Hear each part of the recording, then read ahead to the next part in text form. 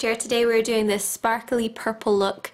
I'm going to show you guys how to get a nice blend, because I've actually used a little bit something different. I've used a pink eyeshadow to blend this purple, and then I've added some shimmery shades over the top that have like light reflective properties in them, so sometimes they look a little bit silver like in here, and then on the lid they look very sparkly. So I'll show you guys how to do that, and then the cheeks and the lips, and just keep watching. I'm so excited for Christmas. Christmas, it's Christmas, it's Christmas, Christmas. So I've already done this side and I've only just kind of started it, just wanted to get it started. And the first thing that we're going to do is to take a cream eyeshadow, and this is called Plumkin, and it's a really cool kind of plummy purple shade. I'm going to use my fingertips and blend this over the lid because it is a creamy base. So I always like to work it first of all with my fingertips. And this is pretty much going all over the eye, except leave a little bit of a gap just in here, just so we can put a little bit of highlight in there. Take a flat brush and a purple eyeshadow. This is kind of in the same shade as what we already have on the lid. Press this, starting at the lash line and working my way up. Just pressing it right over where we already have that creamy base. And then just pushing it right into the crease. Take a blending brush and just blend those edges out, just to make sure they're not too harsh. Under the brows, I'm going to take a soft pink. It's going to be used as our brow highlight. Now this is kind of more pink than it shows up on camera. Then we're going to take another pink shade. Now this is a more vibrant pink, and you can also use the other pink shade that comes in this palette, which is this one right here, but it's a little bit light. So it's like a warm pink. I'm going to take this onto my fluffy brush and just work it on the outer part of the eye.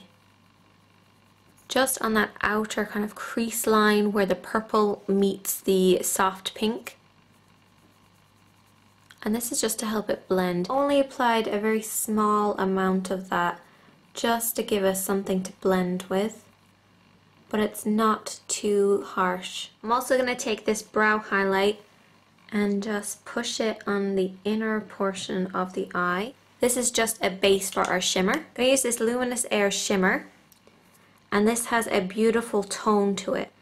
It kind of has a golden pink shimmer, and then it has almost like a purple running through it as well, like a purpley blue. I'm going to take a small kind of pencil brush, just dab it on the inner part of the eye, and then just over the top. And you can see how the different tones show up differently depending on the eyeshadow underneath it. So on the very dark shade it just looks really purpley, and then the inner part here it just looks kind of shimmery and silver, which is just another way that you can use your glitter. And I'm just blending it very gently over the lid. I'm not bringing it up above the crease or anything like that, it's just in here. I'm going to go back in with that flat brush and that purple. It's just going to be worked underneath the eye, so just try looking up a little bit and just getting underneath there. Just keep it right to the lashes. Take that pencil brush and just smudge that a little bit, just blending it in with that silver sparkle. Then I'm going to take a black eyeshadow onto an angled brush, and I'm going to line my waterline with this black. It's kind of not going onto the waterline, it's more just by the lashes. You can also use a black eyeliner pencil as well. And now I'm going to take some eyelashes, and these are Hot Kandi 149, quite thin banded. So I'm going to try these out. I'm just going to coat the band in some duo adhesive.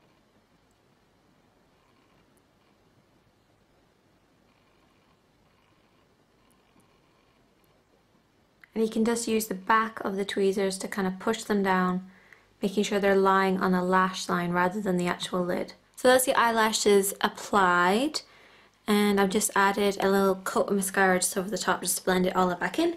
On the rest of the face, this is what I used. I used that same shade that we used for blending. I actually used this on my cheeks as well. The only thing is, because these are so highly pigmented, you do want to be careful that you really blend it, otherwise it's just going to look a little bit too fake. This doesn't have any shimmer in it at all, it's just a matte shade, which I always like to use matte shades into the crease line.